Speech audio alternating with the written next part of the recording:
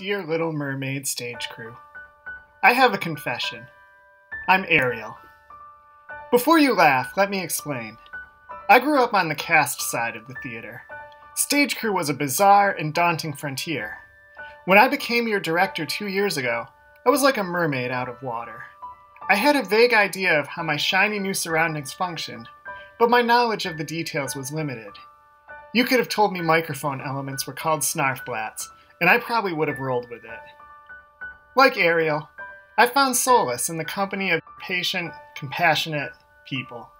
You invited me to be part of your world. For 3 years, you let me observe your work. You taught me your skills. You supported me while I learned to stand on my legs. As I've told some of you before, it's been a pleasure to learn from my students.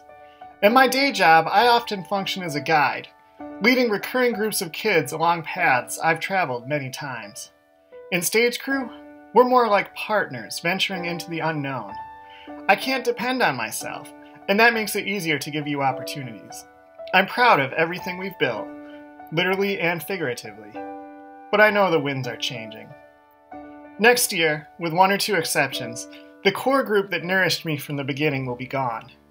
I've been dreading that parting, but I always imagined the pain would come at the end of the production, like ripping off a Band-Aid. In reality, the Band-Aid has been peeling slowly all year.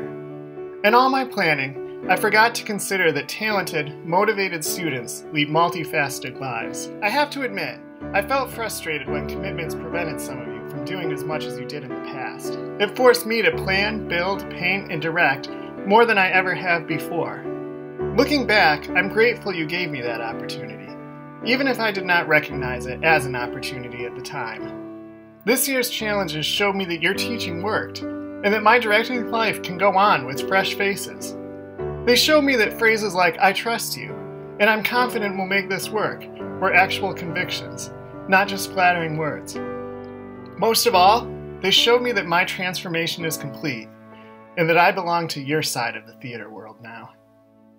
Looking ahead, I also see a little of myself in King Triton. I've watched you all grow up and enjoyed it immensely. I want to hang on to you, but I know I have to let you go on to bigger things. As my own power grows, I have to discipline myself to ensure future students receive the same opportunities I gave you.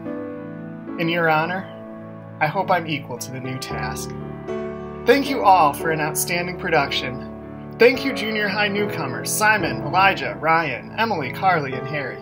You are all a great fit, and I'm excited to work with you for the next few years. Thank you veterans, Cassidy, Megan, Allie, Owen. I hope you know how much I value your commitment and leadership. Thank you Sam, Dalton, Tessa Carroll, John, and Savannah. It's been a pleasure, and I will miss working with you. Thank you Paige. I wish I'd put you backstage sooner. Thank you Tessa Hansconnect. I deeply respect your vision for including younger kids. You were definitely the builder I needed this year. Thank you Riley. If I'm Ariel, you're Flounder.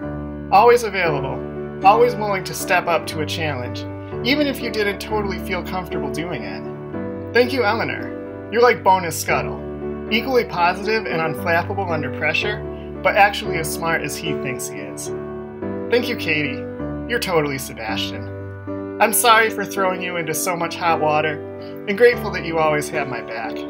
Probably in more ways than I know. Thank you in absentia to Ronan, the Ursula who goaded me into doing this whole thing. You didn't take my voice, but you did try to take my keys.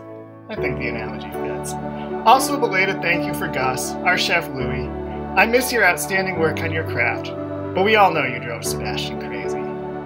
Thank you to Mrs. McGinnis, Mrs. Johnson, and Miss Burress. I suppose you're technically Flotsam and Jetsam for roping me into this. Thank you Mrs. Sevier and Mrs. McHugh. I don't recognize you enough for your invaluable contributions. Thank you Mr. Fond for always being available to advise me. If any cast members are watching, thank you for being so cooperative, enthusiastic, flexible, and talented. I'm proud of our magical show and excited for what the future holds. Best wishes for senior high stage crew. I look forward to seeing your magic. Mr. Whiteman.